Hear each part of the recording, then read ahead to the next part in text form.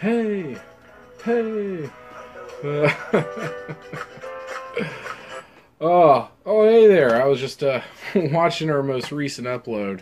Oh, that is that is some classic Gator Poon material right there. That is hilarious.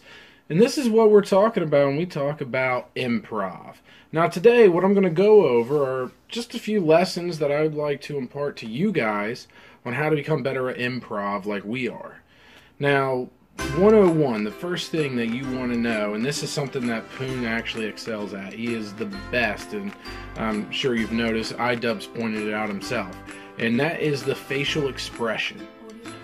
Now, Poon teaches us that no matter what is being said, no matter what emotions are going on, there is a facial expression that goes with it.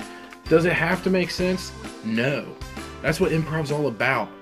I mean, am I right? Lesson number 102, Poon teaches us that if we slip up while we're talking, to just go into some kind of robotic, rhythmic kind of beat. That way you don't look like a fool. Hence the improv. Once again, you're welcome. Now, lesson number 103 states, don't get nervous. There's no reason to be nervous, because no one's gonna like this. You know, no one's gonna enjoy it. No one likes improv. Lesson number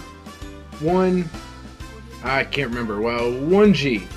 If you're unsure of what to do or say, act like you're becoming depressed.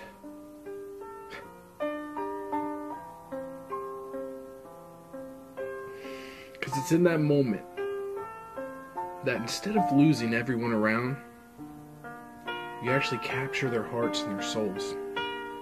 And maybe, just maybe, their imagination. So that's going to do it for your lessons in improv today. I hope you guys enjoyed it. I hope you learned something. I want you to go and take these lessons, put them in your everyday life. You know, show your family, show your friends. Get pulled over by a police officer, great time to improv.